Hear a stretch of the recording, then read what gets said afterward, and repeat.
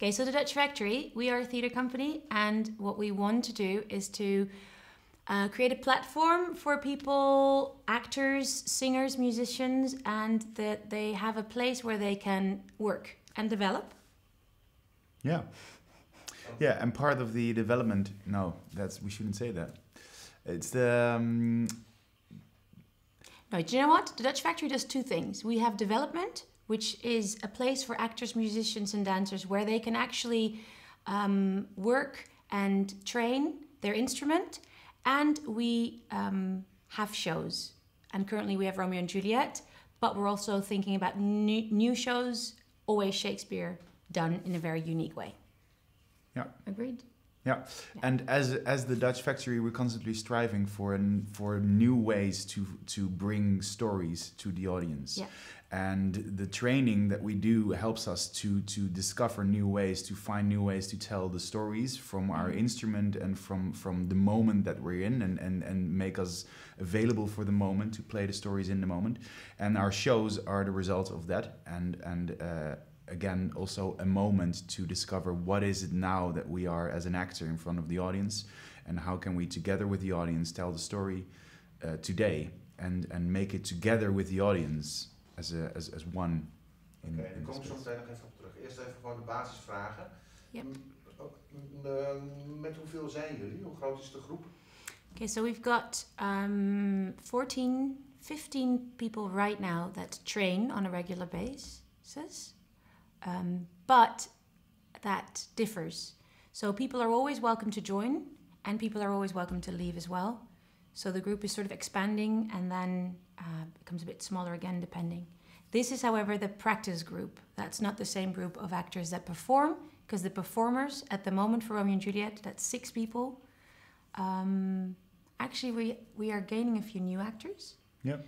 So we will have a crew of round about 8 probably, but only 5 will be performing, max of 6.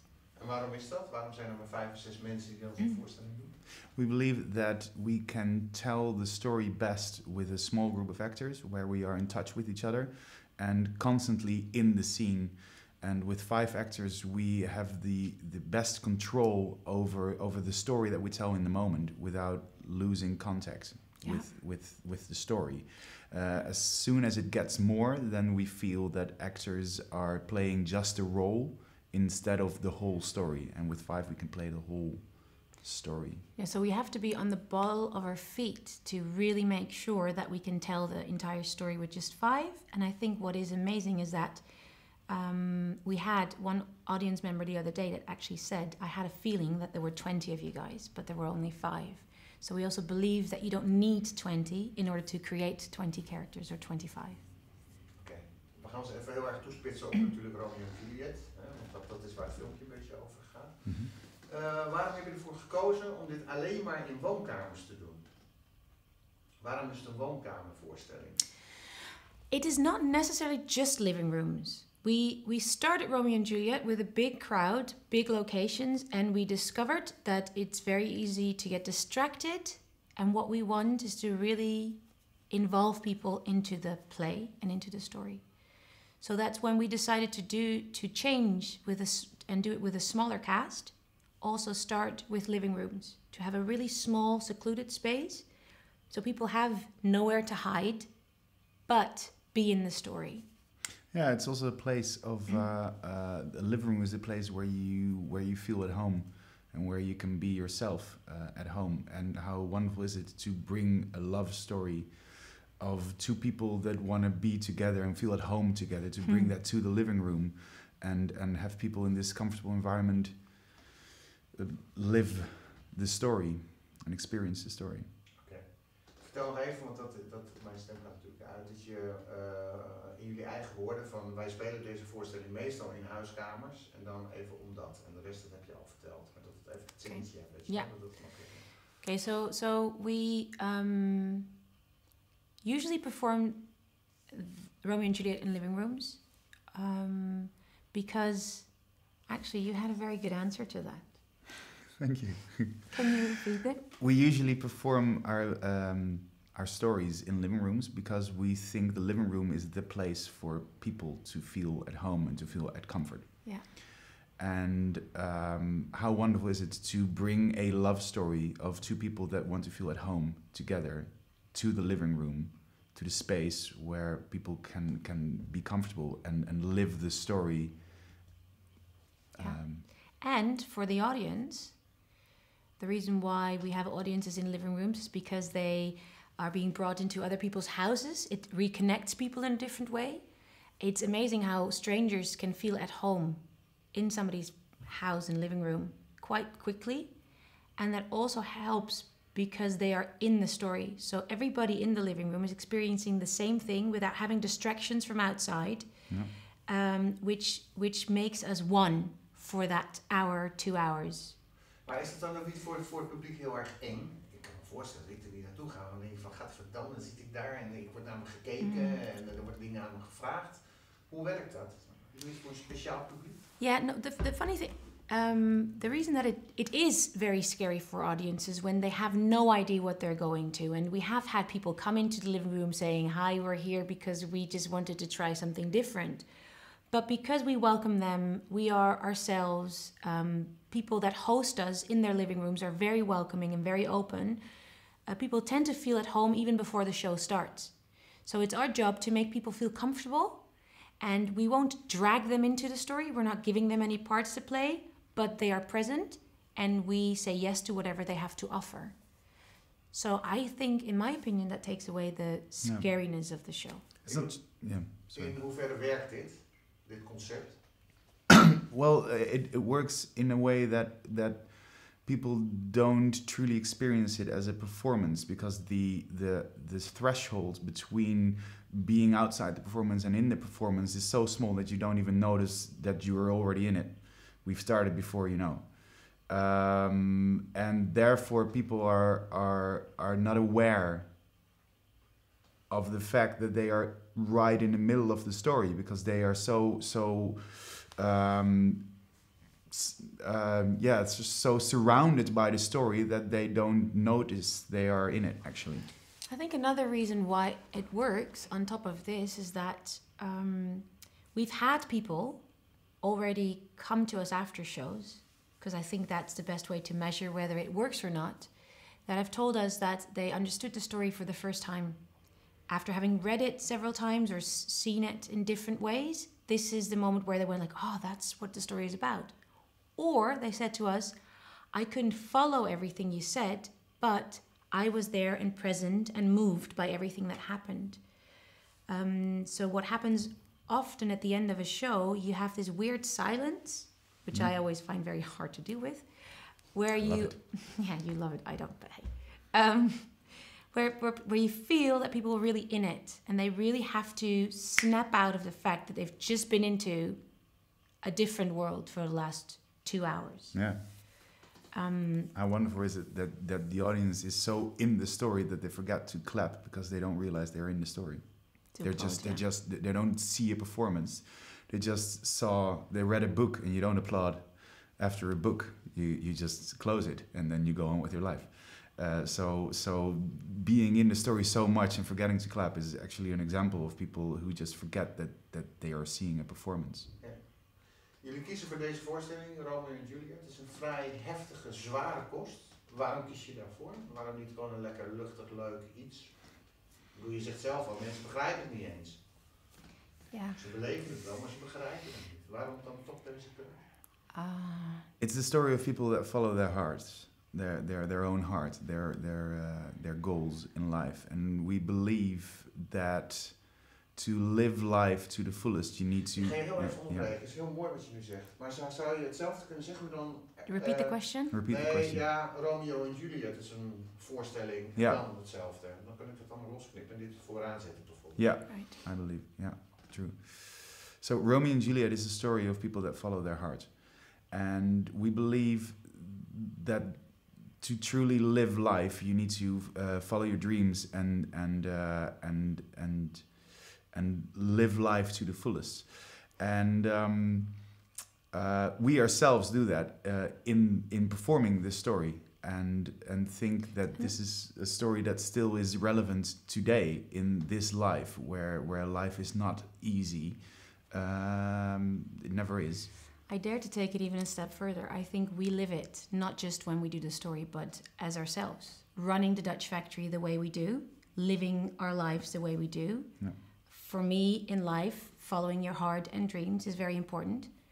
So when we decided to choose plays, Shakespeare plays, we said we should choose something that has a meaning and a value to us, something that we want to bring across to the world or to Holland or to whomever sees it, which is dare to follow your dreams and dare to follow your heart. And that's what these two people do.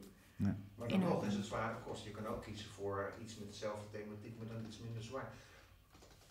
Krijg je wel eens feedback terug dat het gewoon niet te begrijpen was? Hoe is de feedback? Ja.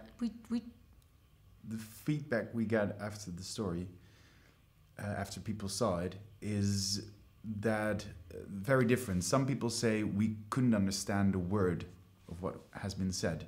The language is too difficult for us.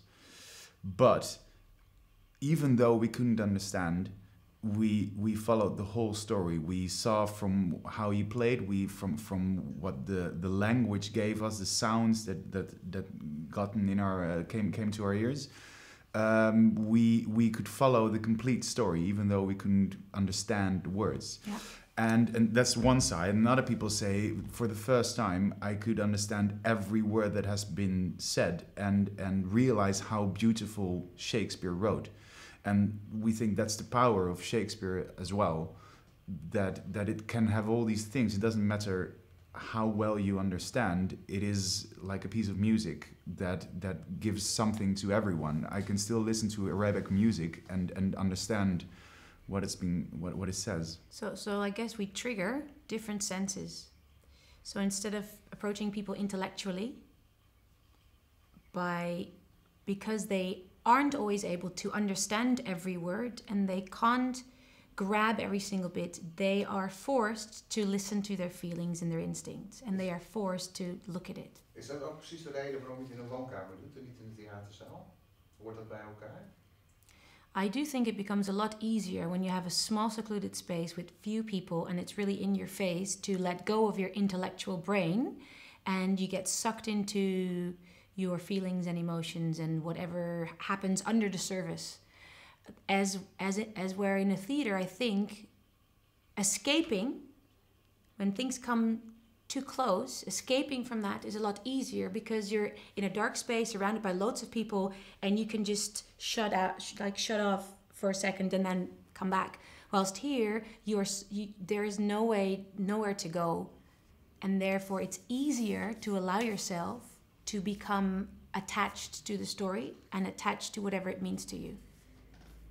Is het jullie idee ook om het echt met z'n vijf te spelen? Of is jullie idee om het in zo'n woonkamer het publiek er heel erg bij te betrekken? Of blijft het publiek, het audience, gewoon een publiek? Well, our goal is eventually, every single performance, our goal is to get the audience into the story as much as possible, so we forget that there is an audience and the audience forgets that we are players. Yeah. In that way, I think a story is the most touching and stimulates the fantasy of both sides the most, where we can both forget the outside world and grow into the story. So the end goal is to be one and to create as one. As if somebody walks into a living room and tells a personal story where people listen to and have ideas about and ask questions about. Ik heb begrepen dat jullie je nooit voorbereiden. Kan je daar wat over vertellen? Yeah, we never. We do prepare. We never prepare for a show, but we do prepare our whole life. I think what we do is we really prepare the lines, and we really try to understand the composition of Shakespeare's writing. So we want to understand what he said, how it sounds, what the rhythm is, what the different rhythms are, and how that connects into one piece of music. That's our preparation. But then we improvise. So then we put ourselves in the moment. We listen to the other sound and music, which is the audience, the objects that they bring, the living room, how the other actors feel at that moment. And we use all that to create the play in the moment, to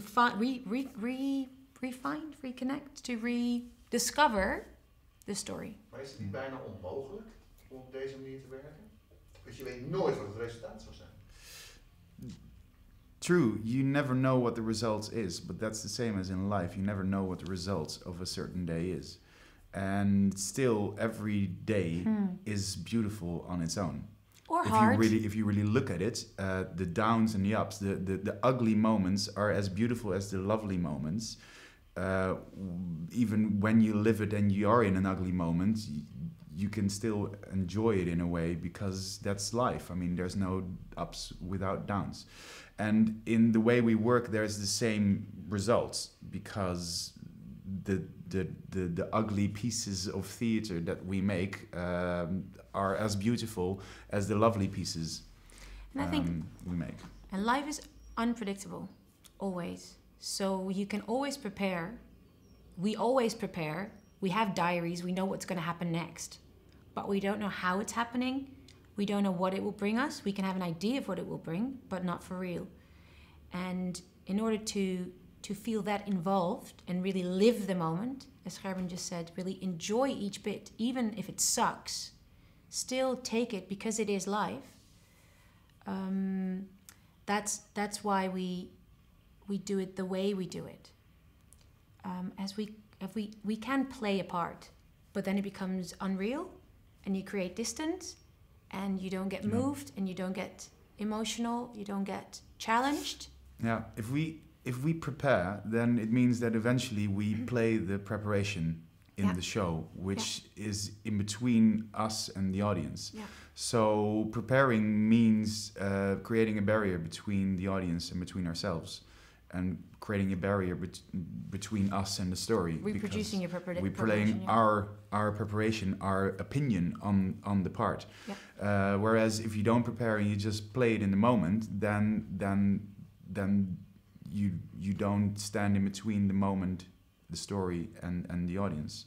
You that's very vague how I'm saying this, but no. What I think what I think you mean is we do prepare, but we don't reproduce our preparation. So we prepare to be ready for the unknown, like sports players. They train a lot, but when they are having a match for the Olympic golden medal, they are not sure whether they will make it. They are not sure how they're going to win the race, but they are fully prepared to deal with whatever comes. That's what we do. In hoeverre werkt dat? I'd say it works always, because people are always moved in a way. Whether it's when I think when people reflect on what they've seen or what they've discovered, they always reflect on the moments where they really realize that everything happened just now and only once. They comment on, I remember that person walked into the bar when they were in the middle of a very intense scene and they had to deal with it, and they did. And then I felt like, or when they snap out of it and they're just, I can't speak right now because I just have to.